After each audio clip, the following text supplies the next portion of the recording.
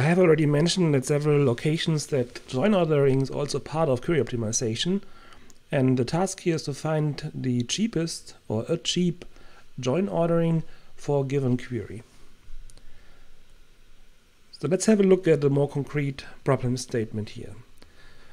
When we say join query, we mean that we have multiple relations that are getting connected by join predicates. In this case, we consider simple equality predicates that would test if two attribute values of the named attribute or the columns are identical. And if so, and in this case we have multiple of these predicates, and if all of them are true, because we have a conjunction, then the concatenation of these tuples is the join result, or one tuple in the join result. So why can we talk about join ordering at all? Well, as we have already seen or discussed some time ago, the join operator is commutative and associative. That means we can write R join S or S join R, or we can write first the join between R and S and then with T, or first with S and T and then with R, right? And if we're talking about this join ordering problem, we will see later on we often make use of a tree notation. And then in this case, on the right, on this side here, we see there in the end, we can have a tree having a join between T, and here we have a join between R and S. Or in the case of the right hand side, it looks differently, right? And then we will be able to compute cost for the individual join trees and have to decide which one do we actually execute.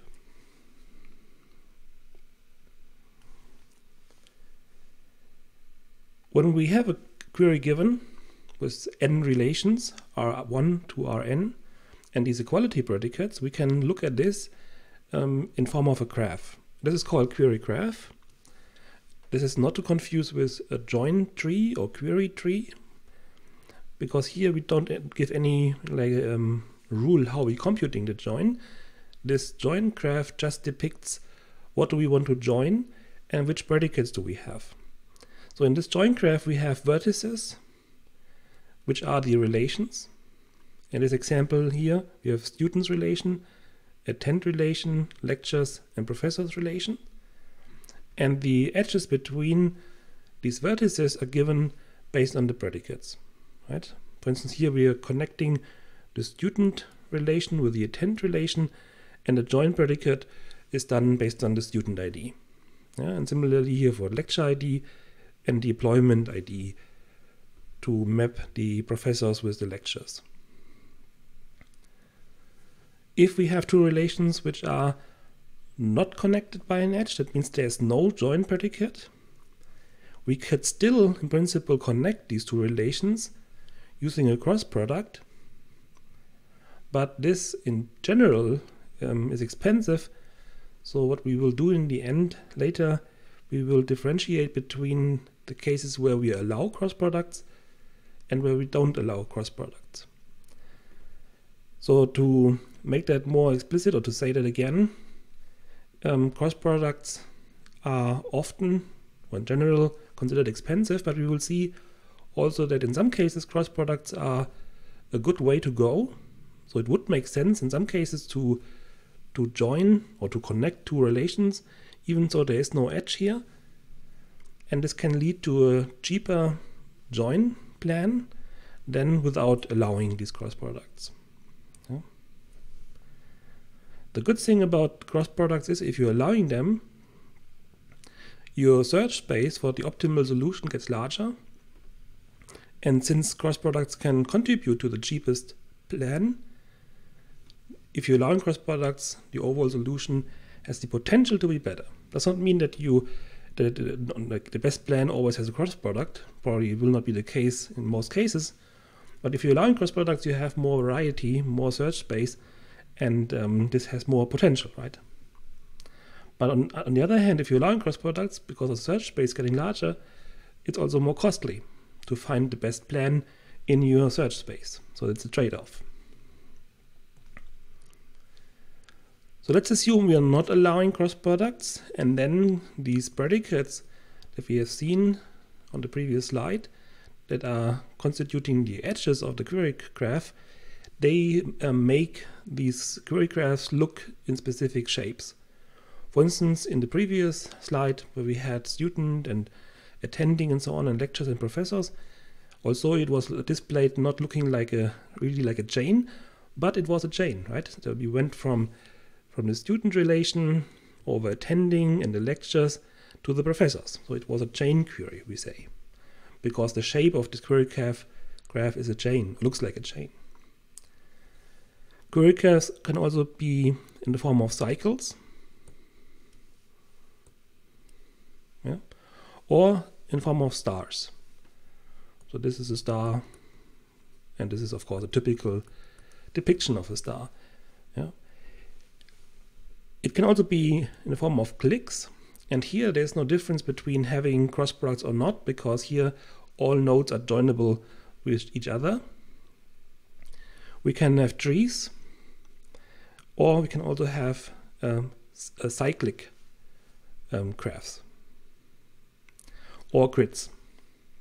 We will not look at all of these shapes, but we will see later on, depending on the query graph shape, for instance chain, you can come up with specific algorithms and also like to see how many possible query graphs or join plans you can actually have for certain query graphs.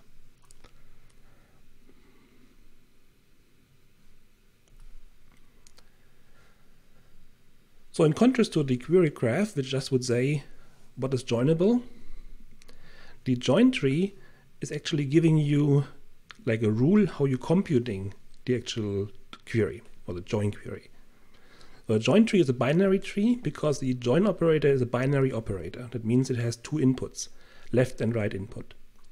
In this example, we have a join tree over 4 relations, R1, 2, 3, and 4. And this is one example of a join tree that is possible for these 4 relations. So here we actually, what is also written below, here we actually specify what do we want to compute or how do we want to compute it.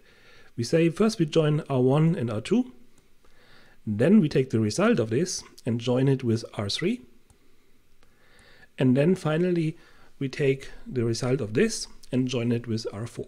So it's really like a rule. What is the order, right? So it's like a join order realization. This is one way to compute the query, right? And depending on the query graph shape, it is perhaps also possible to join R1 with R3 first, and then with R4, and then with R2, or we could also go and swap these two relations, right? And we could also swap the inputs of this operator, right? Here we see what is called a left deep join tree, right? And left deep means that in this case, well, it looks like this, right? But we can also formulate it differently. What does left deep tree mean? Is that the right hand input of the join is always the relation. Yeah. Here and here, that the right input is always the relation, and the left input can be a join tree or a relation. So here for the lowest join, obviously there both inputs are relations, but for this join operator you see that the left input is a join tree itself, but the right input here is always a relation. Similarly, we can define also right deep trees. Yeah.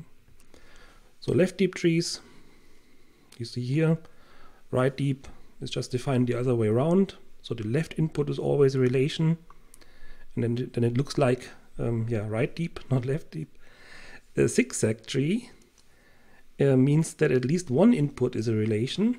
Of course, we have to start here with 2 inputs are relations, but then for the other here, for this one and that one, at least one input is a relation, which also, of course, holds for this one because there are 2 is also at least 1.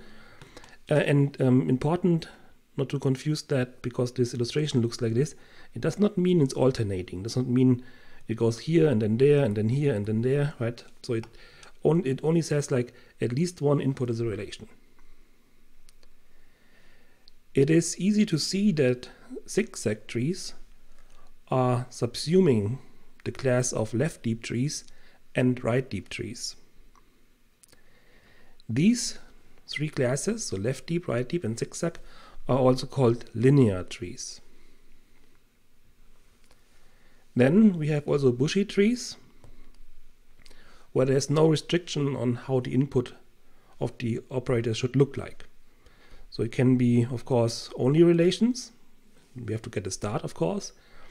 And we see here that this operator has two inputs, which are both joint trees themselves. Right? The bushy tree subsumes all the other trees. So if we say we're allowing bushy trees in our optimization, that means that the result could also be a left deep tree, yeah, or right deep tree, or zigzag tree. Sometimes we say we want to allow only linear trees. And if we say bushy trees, we mean also all the other trees, right? Bushy trees is the most generic form of these trees. In some exercises or in the exams, in some cases, we say, is it possible to have a bushy tree? But then we say, which is not a linear tree, if you mean exactly something like this, right? Which is not linear here. So, but keep in mind that the bushy tree is the most generic form, and zigzag is more generic than left and right deep. So a left deep tree is also zigzag, and right deep as well.